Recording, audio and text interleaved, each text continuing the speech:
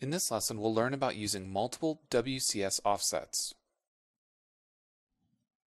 After completing this lesson, you'll be able to demonstrate how to post multiple setups, use WCS offsets to use multiple coordinate systems in a mill, and demonstrate how to export NC files with G55 references.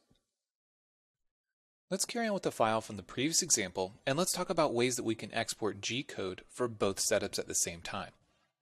When we were setting these up, we were referencing a G54 location. When working off a standard CNC mill, the G54 location is the XYZ0 of your part. Now this is in addition to the machine coordinate system built into your specific mill. We use the G54 location to tell the mill where it needs to move from its home position to the location of your part based on your program. So for Softjaw Setup 2, that location is here. For Softjaw Setup 1, however, it's in a different orientation. Not only a different XYZ location, but it's actually 180 degrees out. So what I want to do is I want to talk about ways in which we can use multiple WCS values and post the code at the same time. Now if you're thinking, why would you possibly do this?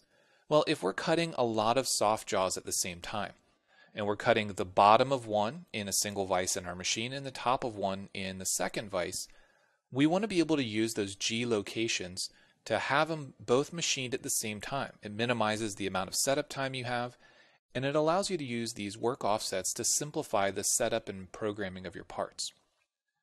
So what I want to do is I want to take a look at Softjaw Setup 1. I'm going to activate it, and I'm going to right click and edit. When we go to post process, by default, the WCS offset value is 0. And what it means when it's 0 is that it takes the next available WCS inside of your machine. Now, in all cases that I've come across, that is G54.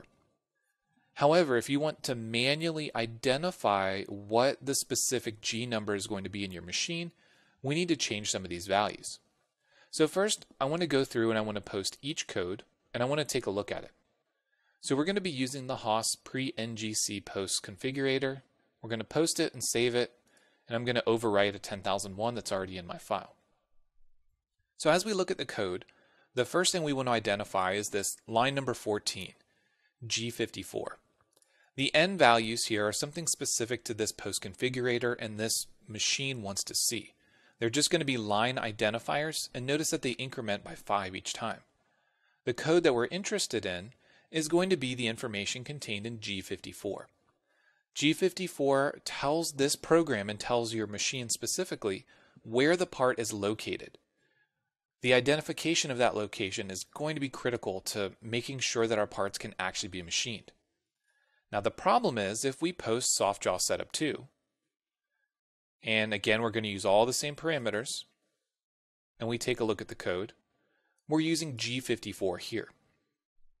So if we were to post both of these at the same time, we get a warning telling us that multiple setups with different WCS settings have been selected. We say yes, and we try to post it, and I'm just going to overwrite 10001 again.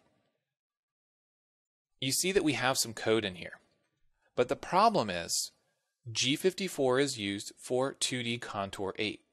If we scroll down past our drill and tap until we get to our Softjaw roughing, we're also using G54. Now the problem here is the machine only has one G54. That XYZ0 location is going to be based off of the first part. So it's going to start machining the secondary operations, thinking that the coordinate system is located on the bottom of the part down here. The way that we can get around that is by changing our setups to include multiple WCS offsets. Now there are some settings in here that I want to talk about. Now when we go to post-process, we have a WCS offset value, and then we have this multiple WCS offsets. If we want to use multiple WCS offsets, this essentially means that we're using the same program in multiple locations. So if we wanted to program 4 of these different Softjaws at the same time, but utilizing Softjaw Setup 1 over and over again, that's when we would include multiple WCS offsets. However, if we're posting different setups in the same bit of code, then what we want to do is we want to increment this number to 1. The reason that we want to do that is because 0 means it's going to take the next available offset. 1 tells it that this is G54. Then we want to go into our Softjaw Setup 2, into Post-Processing, and we're going to set this as the number 2. The number 2 represents G55. If you look inside of the Fusion 360 help file, there is information about these offsets because these will only go up to G59.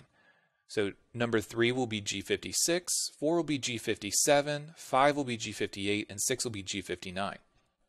From there, it can increment up to G154, P1, P2, P3, and so on. So there are some examples, and it's going to be a little bit machine dependent as to how many offsets your machine can handle and what that code is actually going to look like. But in Fusion 360, we're going to increment these, 1 being 54, 2 being 55, all the way up to 6 being G59. Then 7, 8, 9, and so on are going to be G154. But now that we have this set up as 1 and 2, I'm going to select both of them, post at the same time. I'm going to increment this to simply be 10,006. I'm going to post and save it, and we're going to take a look at the code. Inside of here, again, we have our initial file. We have our drill, and then we have our Softjaw roughing. So this is where we want to focus our attention. The Softjaw roughing coordinate system reference is G55. If we go back up to the start, the original operation is G54. So this allows us again to use these values specifically tailored to your machine and the setup of G55, G56, and so on. If we change this value to 3, and then again we select both of these and post them, and again I'm going to just simply increment this number, I'm going to save the code, and then take a look at it, we're still referencing G54 for that first setup. And this is because we have that number set at 1. If we go down to our Softjaw roughing, now we're referencing G56 because we entered a value of 3 for our WCS offset. So I know this is potentially a tough topic to understand, especially if you haven't used G54 offsets before. But just keep in mind that using those parameters inside of the setup will allow us to export multiple setups using different coordinate systems at the same time and allow you to run multiple parts and programs and multiple fixtures or locations on your machine at the same time. The end goal, of course, is to make our machines run as fast and efficient as possible, giving us the geometry and the parts that we need. So using some of these efficiency options can help you achieve that. From here, let's make sure that we save this file before we move on.